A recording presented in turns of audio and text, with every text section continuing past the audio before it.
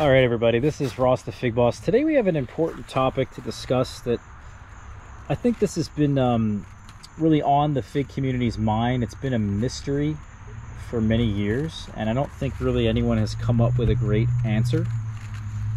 And I have a theory, this is my personal opinion, that I think this is the answer to that particular question. And the question that we often get is, well, why do some figs like Pastelliere, Celeste, why do they drop figs for some people and for others they don't? Is it really the source of the fig? Is it the fact that maybe there's a partial parthenocarpy, with maybe that some of the figs are common and some of them maybe require pollination? You know, again, is it due to the source of the fig? So maybe that one type of Celeste will not drop figs and another type of Celeste will. Is it the source of the Pastelliere trees that I've tried to grow, like we've talked about in the past, where I said, you know what, I'm going to try to grow as many Pastellieres as I can, because Pastelliere really is and Celeste are really the two most common figs to have this phenomenon occur.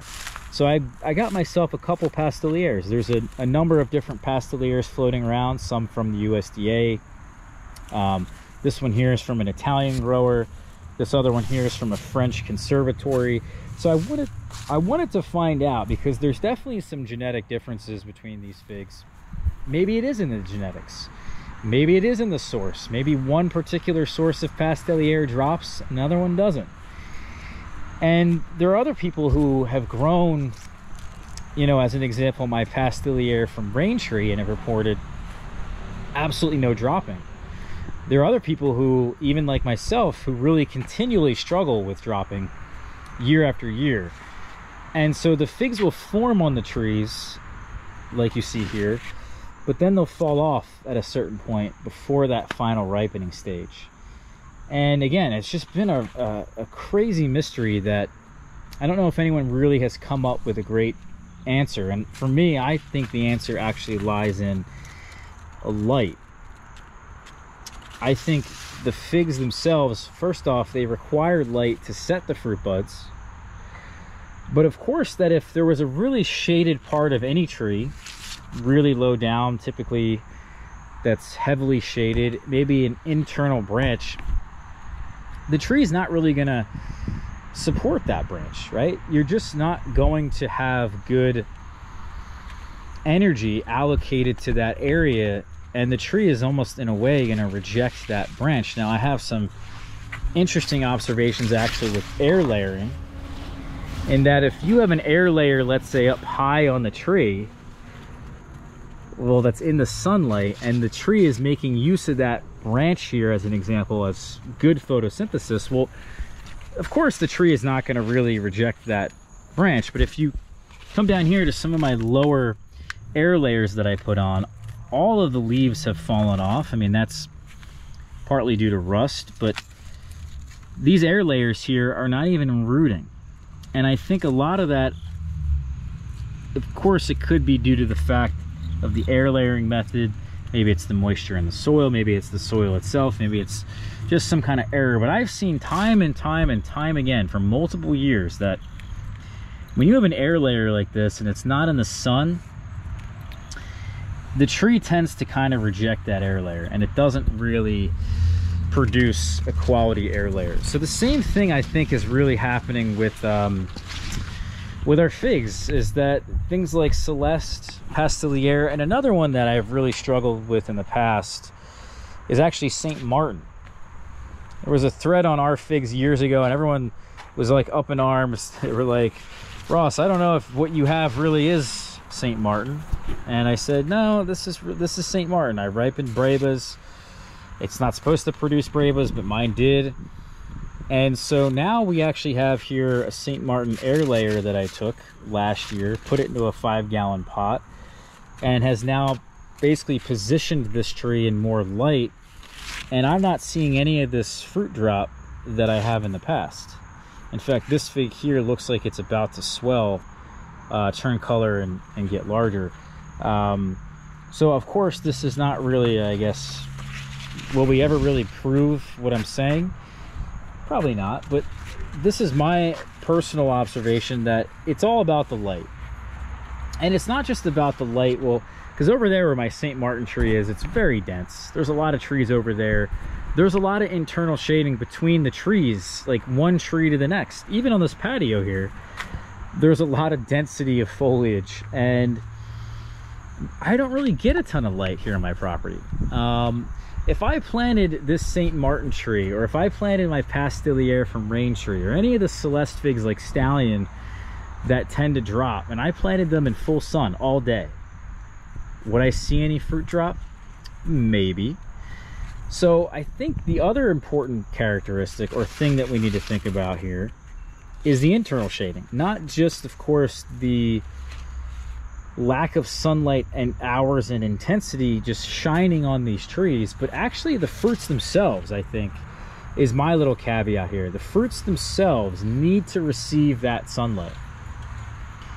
So if we have a leaf that's rather large, like Pastiliere and Celeste tend to have very large, leaves that cover the fruits very easily. If this were to be the case, that this leaf were completely shading out this fruit, I think we would have a problem. And so that's my little caveat, in that we not only need to have good sunlight hours just where we plant our fig trees and where we grow them, but we also need to have good amount of sunlight into the center of the trees. Because if we just don't get that sunlight, again, we're not going to see the success that we want. I made some adjustments this year, mid-year, with my Stallion, because my Stallion was dropping. And here's actually my St. Martin back here. You can see just how dense this is, how crazy this tree is. There's no fruit on it this year, but in the past I promised it a set. Actually, that's not even St. Martin, that's my Thermalito, but behind it is St. Martin. And I promise you, for years now, it has produced ridiculous amounts of fruit. The amount of light required actually to set the fruit buds is very low.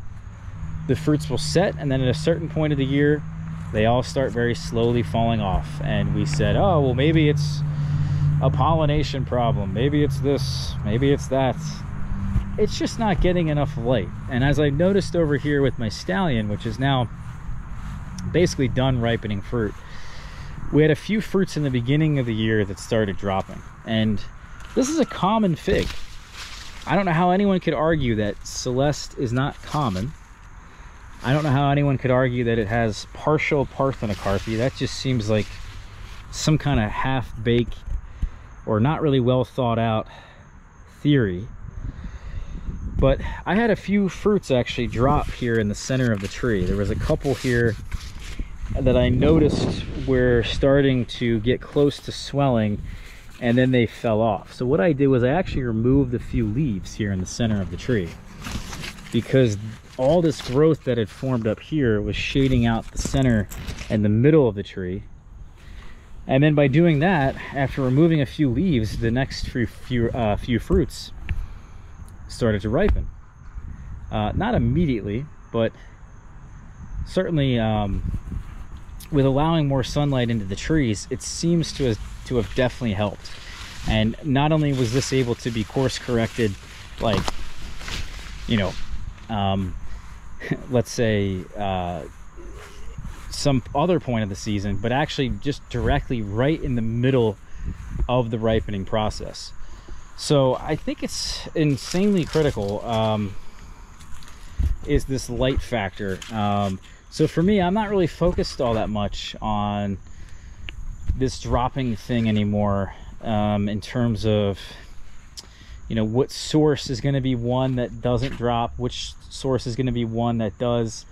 There is a difference in the growth habit, perhaps. So one Pastiliere might grow differently than another Pastiliere. Same thing with the Celestes, right? They all have different epigenetics, different characteristics. So therefore, maybe one of them just has a more dense canopy than the other. Maybe that's why we start to see a consistent more dropping in some varieties than others. And of course, it's so amazing that if you really think about how one tree could be in one person's yard and have no dropping, and the same exact tree can be in someone else's yard and have dropping. What's that about? And this whole, you need 3 years before it'll stop dropping. To me, that just says, well, the tree needs about 3 years to really get a wide enough canopy to reach the light that it needs to actually stop dropping the fruits. The form needs to be set up at an appropriate level for the fruit to actually stop dropping. Here's a Pastelliere really quickly before I go, right here from Raintree.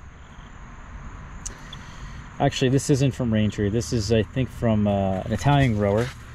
A lot of foliage in here, but I had made sure I came in here, removed some of these leaves. I know a lot of them have rust now, but this is holding strong right now. So we'll see if these ripen, but that is my professional opinion. All right, guys, hit that subscribe button. Check out our blog, figboss.com. We'll see you soon, all right? Take care.